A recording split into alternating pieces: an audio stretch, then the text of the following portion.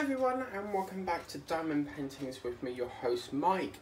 The day has finally come for us to start start a process of absolutely tongue-tied to start the painting. How about that? Now, obviously, November is quite a busy month for me, so that's why it's not been shown. I know a couple of you have been asking when I'm going to be doing this. There is a reason why I've not started it up until now, and that is to do with this box here. So what we're going to do is we're going to get into the box. I've mislaid my knife. Where's my knife gone? There we go. So I had to wait for this to come. Unfortunately, it wouldn't come on time by the time this painting came, and I had to wait for this to come. So we'll try and make a small incision into this and try and get this open as best we can.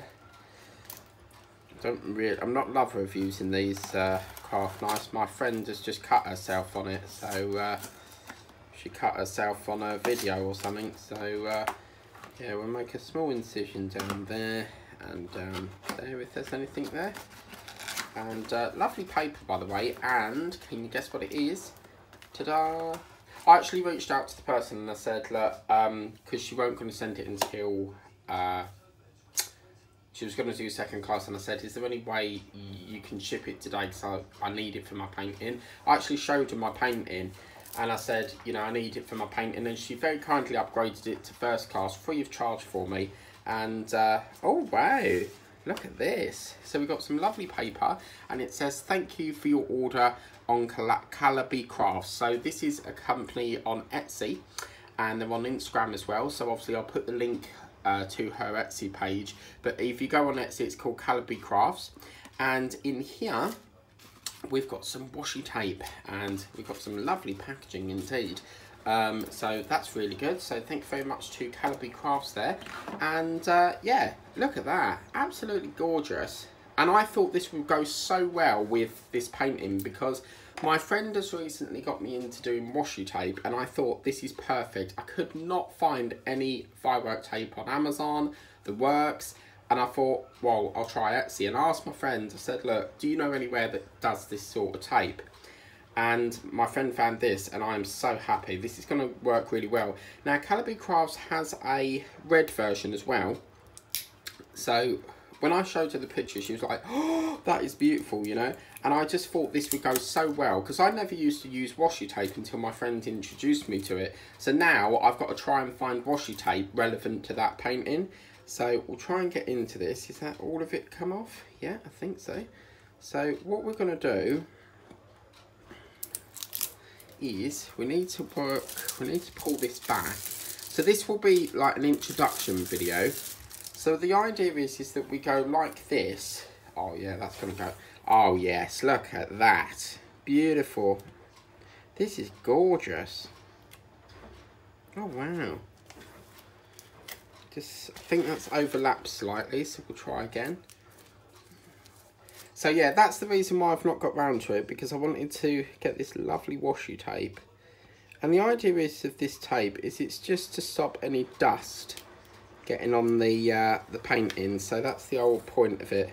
So just tear that off a bit there, and it's really easy to, you know, tear and that. So I'm just gonna need to pull this off. Sorry, just bear with. That looks so nice. Now there is a red version as well, but you know what I'm like with blue. I love my blues. Now this is like a dark sort of blue, black sort of colour, I should imagine. But the idea is it just stops any dust getting on your painting. So we'll put that back up there, like that. And then we'll take this one up here. Now I need to do down the bottom here. You get quite a lot on the roll actually. It's really lovely. I think it was like 160, so really happy with that. So we'll put that one along there, like that. Lovely. And then obviously if it overlaps a bit, we can always bring it down a notch. And then what I'm going to do on here, because we've got the colour chart up here, I'm not going to actually do that edge because we need to work from the colour chart. So as you can see, it goes really, really lovely. And I've still got plenty on my roll in case I've got any to do next year and stuff like that. But this is going to, as I said, this will consist of 2 parts, because obviously it's a sort of like firework night, but it's also sort of like a Happy New Year painting as well with the fireworks. So this will consist of 2 parts. We're going to do part 1 up until the end of November, then part 2 will recommence in January for the new year. But as I said, if you want to get this lovely thing, it's called Calibre Crafts, and I think that's beautiful. I mean, you do get a red one as well, so it's really, really good. It's really lovely packaged. Never really shopped on Etsy before, so for me, that's beautiful.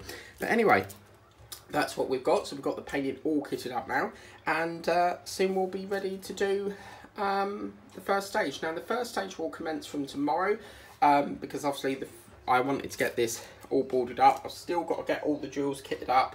As you can see, I need to kit them all up in my shelves and that, so that will commence from tomorrow, and we'll be doing it every day up until the end of November. I'm not going to do this like the Halloween. It's not going to be fireworks every day, meaning that you're going to get firework non-stop. I want to do this month a little bit different, so we'll still do this every day at 7:30, but I'm thinking at probably 10 o'clock in the morning or 10 o'clock at night we'll chuck in something else as well, just to spice it up a bit. But yeah, that's what that's looking like. Let's just turn the light on and see if it looks, oh yeah, it looks so cool, doesn't it? I love that. But anyway, if you like what you see, you can order this via a company called Calibre Crafts. Please remember to like, share, subscribe, tap the bell if you want to be notified of all the videos I do, and I'll see you next time. Bye guys.